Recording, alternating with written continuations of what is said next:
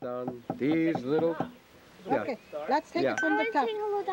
All right, play Well, the song. Oh, that's a we'll song. sing Hello Dolly first, and then she'll go back to New York. Is that okay?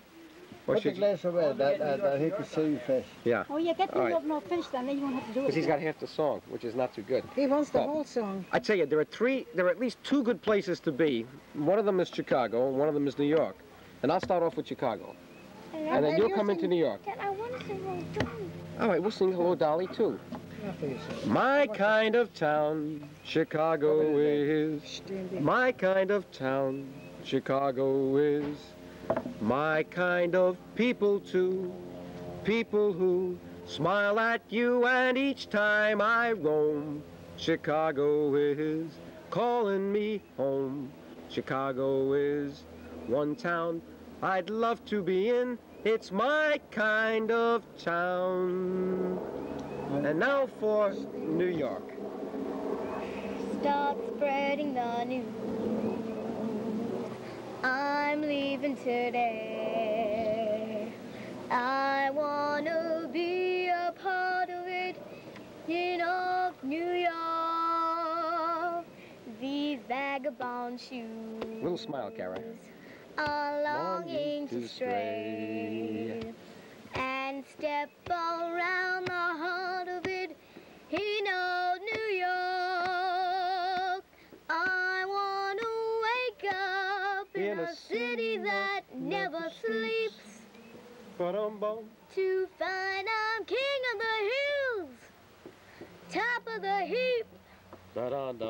These little town blues are melting away. I'll make a brand new start of it in old New York. If I can make it there, I'll make it anywhere. It's up to you, New York, New York. Very good. Chicago, Chicago, that wonderful town. Representative Joseph DioGuardi, 47 years old, second-term Republican from New York. Key challenge in the 100th Congress, accountability in federal spending. I don't think that the public is getting a dollar's worth of goods and services for a dollar's worth of taxes. DioGuardi is a trained accountant and says the way to eliminate government waste and mismanagement is to introduce sound accounting principles. To that end, he's pushed legislation to have a chief federal financial officer appointed for 10-year terms. His job would be to manage the money allocated by Congress. DioGuardi insists congressmen think of their voting cards as credit cards for free shopping sprees. We have today in Congress a credit card mentality. This card, as far as I'm concerned, is the most expensive credit card in the world. This card has no limit.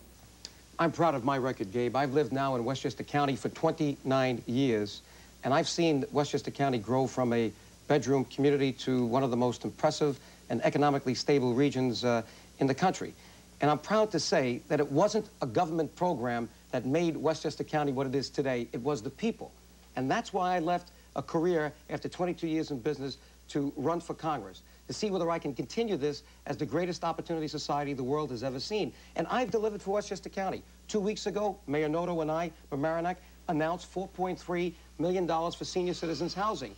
Just my very last vote was on H.R. 6. Congressman Ottinger, for 10 years, has been looking to get authorized a massive flood control bill. Guess what? Joe DioGuardi got it.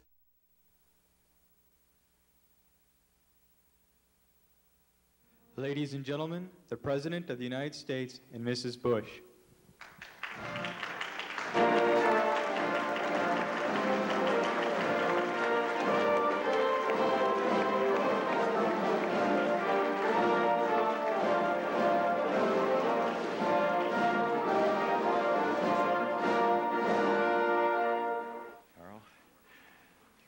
Well, welcome to the White House, and I salute the Vice President, Mrs. Quayle, and Secretary Cheney, other members of our cabinet, and General Vono, and distinguished members of Congress who are with us today, and former Congressman Joe DioGuardi. I'm especially glad Joe's with us here today.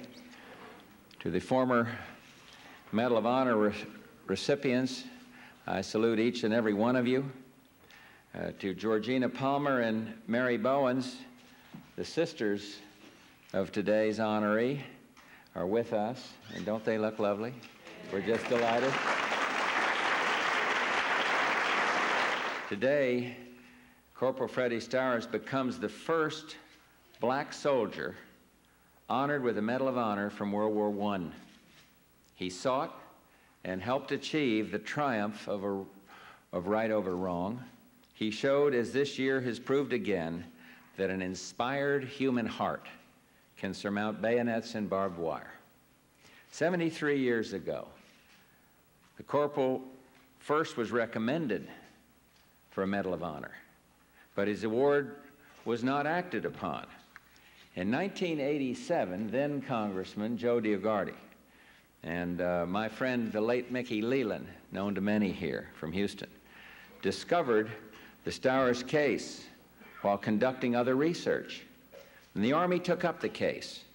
And last November, the Secretaries of the Army and Defense recommended that Corporal Stowers receive the Medal of Honor. I heard his story, accepted their recommendation enthusiastically. It's been said that the ultimate measure of a man is not where he stands in moments of comfort and convenience, but where he stands at times of challenge. Next, former Congressman Joseph DioGuardi will take your comments and questions about the federal budget and congressional budgeting process. After I left Congress, it dawned on me that if I was going to leave any legacy for the 4 years that I was there, it should be a report to the people of the United States of America as to what I saw as a professional CPA, having been trained for 22 years with one of the world's largest accounting firms, to see certain things that the average person, and certainly the average congressman, didn't see and still doesn't see. That we have a system, a budget process, we have a system of accounting, a system of keeping books, that is not the system that government imposes on you. In fact, it's the worst system that can be used. And in the book, I make the comparison between the bankruptcy of New York City in 1975 and the theoretical bankruptcy of the United States of America sometime in the future, making the case that the new bankers for the United States of America are not those banks who were buying the municipal bonds of New York City back in '75, but Japan, Germany, Great Britain, who are buying tens of billions of dollars worth of treasury bills and treasury bonds. So we're kind of hooked on foreign capital. The point is that today, and let me give you the bottom line, the United States is using a Mickey Mouse accounting system. It's called the cash basis. They use it for the budgeting, they use it for the accounting, they use it for everything. It's a system designed for politicians because you can accelerate income, you can defer expenses.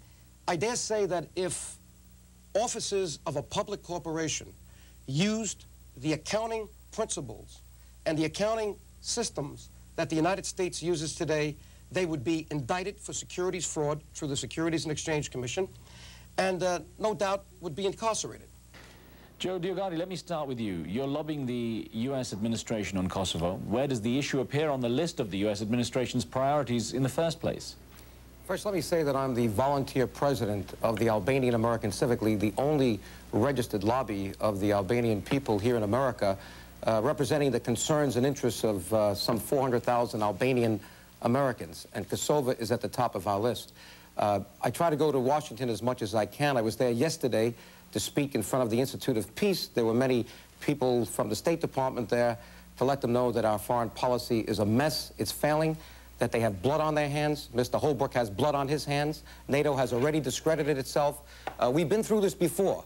We saw it in Bosnia. We diddled, waffled, and dawdled for 3 years, saying that nothing could be done, and then finally, we couldn't take the bloodshed anymore after seeing Srebrenica and the Market Square in Sarajevo. We're seeing it right now in Kosovo, and we acted. The Pentagon is saying now that absolutely no consideration is given, or is being given, to sending in troops either from Canada or the United States.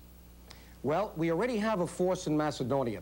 I can't believe that they're not considering right now to expand that force, that protection force made up now of U.S. troops and Norwegian troops. I believe it totals about 600.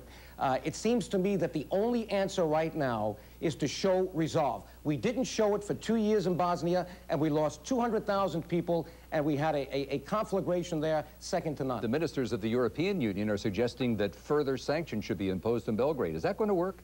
Sanctions don't seem to work with Mr. Milosevic. That's what the hearing was all about. We did get a very tough resolution. It was made even tougher because of the efforts of the Albanian American Civic League that represents the concerns of 400,000 ethnic Albanians here in America.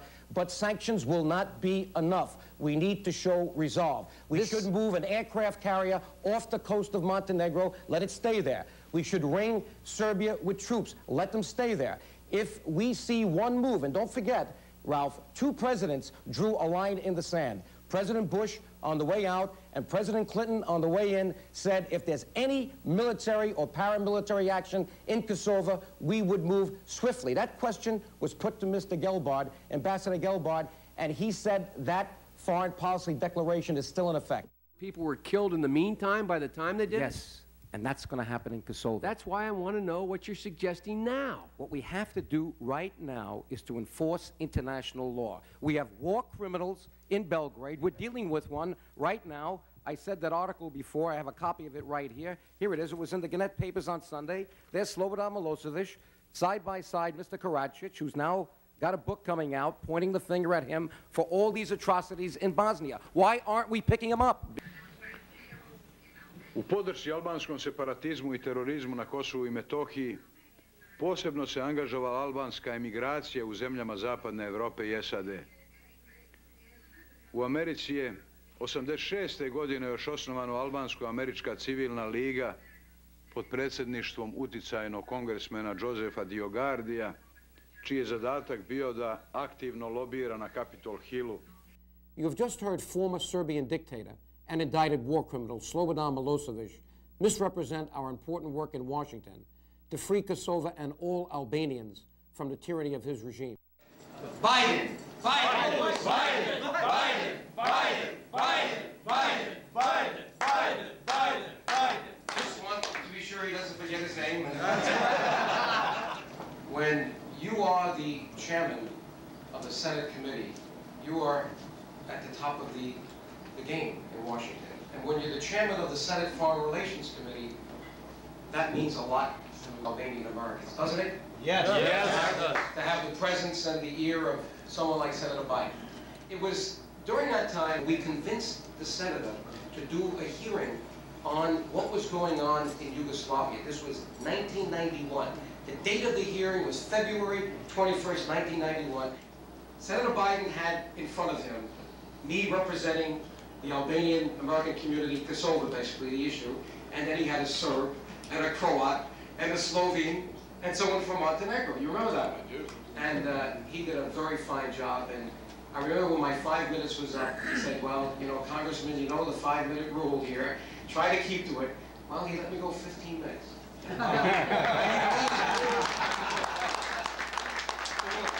As you know, after the 1991 hearing, Senator Biden emerged as one of the few and major voices in the U.S. government to challenge Slobodan Milosevic's genocidal march across Southeast Europe for 10 years. This is very important. I came for 2 reasons. Obviously, you're helping me, which I truly appreciate, and I came to thank you. But I want to thank you in another way as well. I want to thank you for an education that has literally, not figuratively, changed my life. I thought I was relatively well informed. I worked very hard at it, and I thought I was well informed. And one of the things that happened in that first hearing, Joe, when you came along with others to testify, you made a case that was compelling. The reason I let you, as they say, go on for 15 minutes was because I quite frankly lost track of the time, because the case you were making was compelling.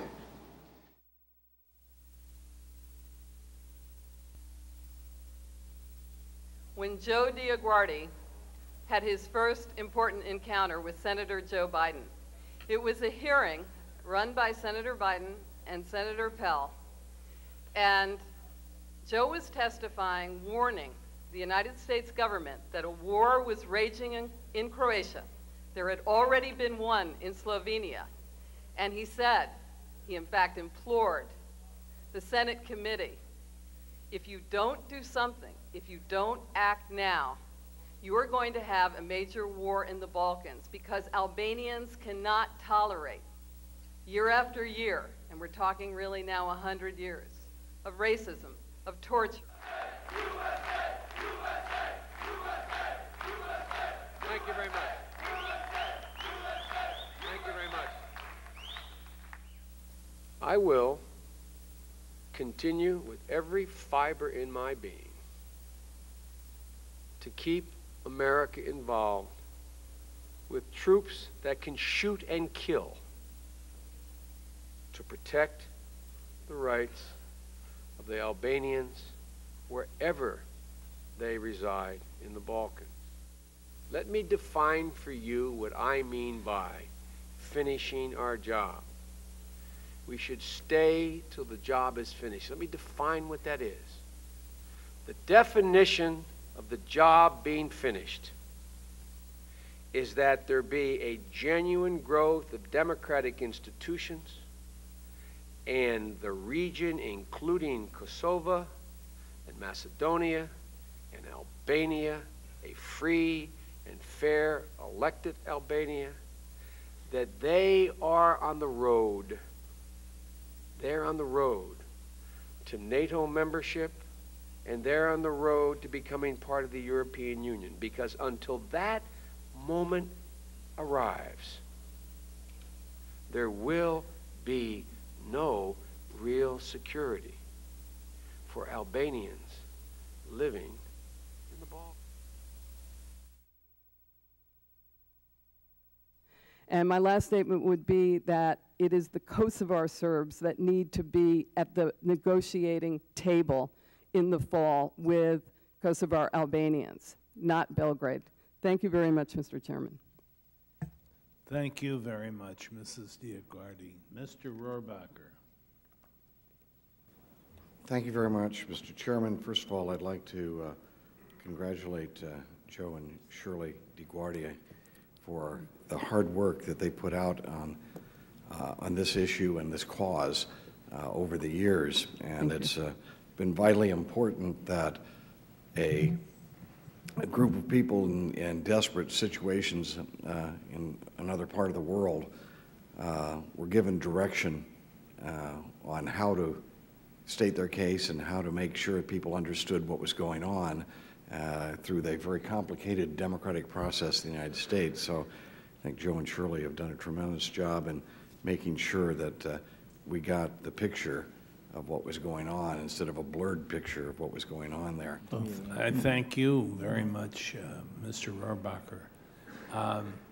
We will thank this panel for your great contribution to this important subject, and we will stay in touch with you. I'm sure we'll be hearing more from each other.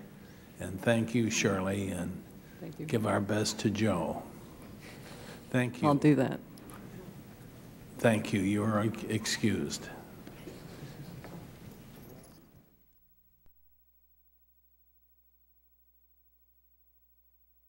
We have another very special guest, the senior senator from the state of New York. I served with him in the Congress for 4 years, Senator Schumer, another Jewish American.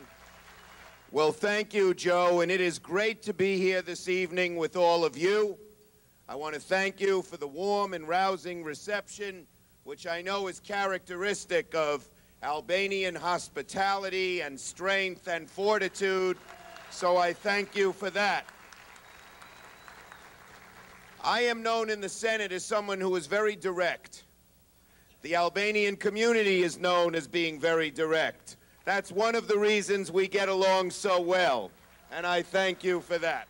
I want to acknowledge Joe DioGuardi. You could not have a better spokesperson, advocate, leader than Joe. I was proud to serve with him in the House, and when you get the DioGuardis, you get a 1-2 punch.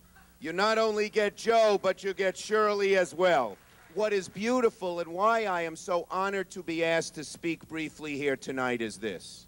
because you knew what it was like to be oppressed.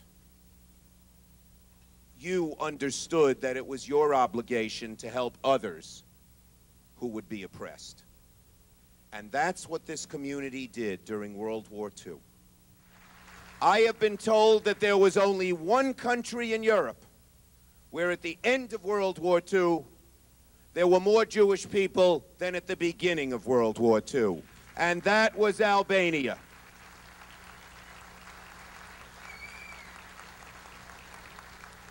So I came here tonight to say thank you. To say thank you for what you have done. We share many things, the Albanian people and the Jewish people.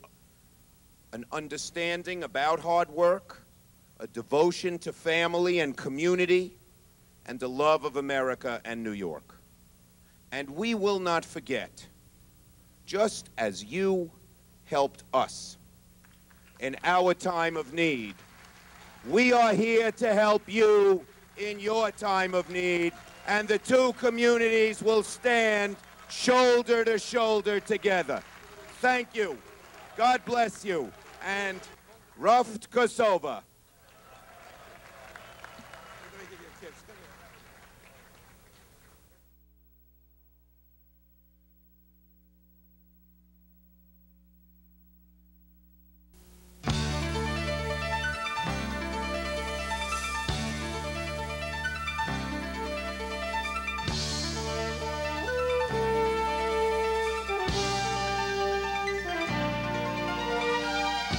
Have a few introductory comments so that we can bring a good part of this group who weren't here at the last two meetings up to speed on what we're trying to do. I think everyone knows who Jerry Nadler is, by the way. He's a current sitting congressman. He represents the Red Hook area of Brooklyn, someone who has distinguished himself in the Assembly and now in Congress in many ways, but specifically for us, with his knowledge of the issue of industrial and economic development in New York, mainly the port situation. For 15 years, Jerry has been trying to educate, inform his constituency and the public at large here in New York about the problems that we have here in the Port of New York versus the Port of, or at least the Port of New Jersey. But the issue that we're trying to frame is that this is not a New Jersey or New York problem, it's a joint problem. And if we don't solve this problem of the Port of New York, we will lose the Port of New York as we now know it, or as we did know it, to places like Halifax and Norfolk. And all of you, I believe, know Mike Long, who's chairman of the Conservative Party of New York State. Now, at our last meeting, I made some comments and characterized the first meeting between Mike Long and Jerry Nadler as one as love at first sight. And that turned out to be, in a sense, a mischaracterization, and Mike Long made some comments. When we had that meeting, it wasn't, Mike, the fact that it was love at first sight for Jerry or his party, it was the idea.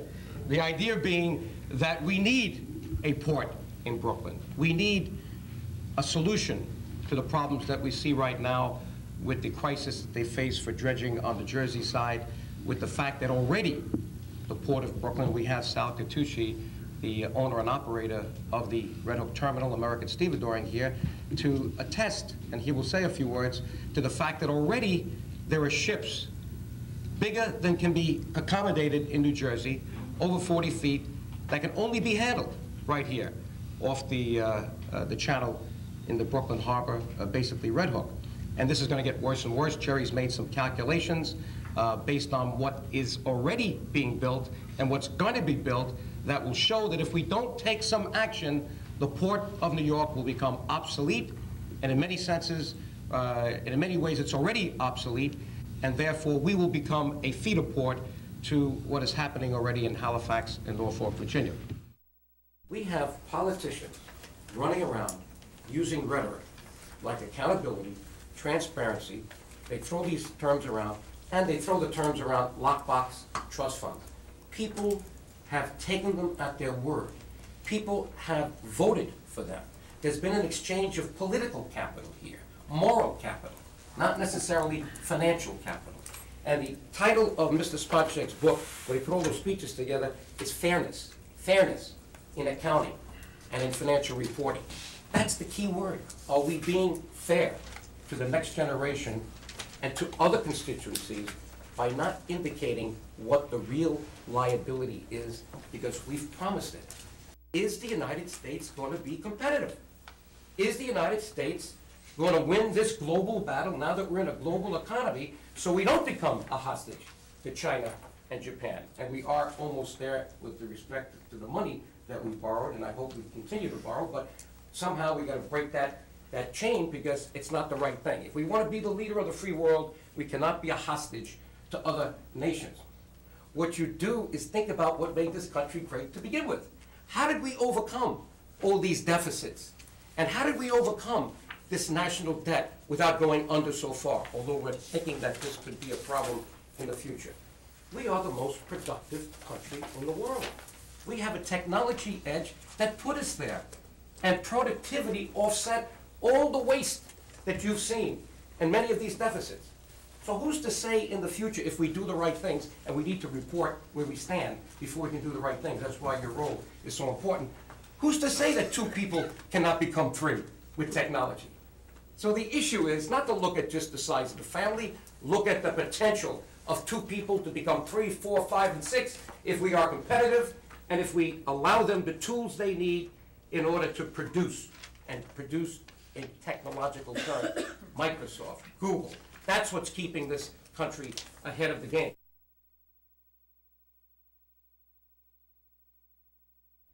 Welcome to a citizens' initiative.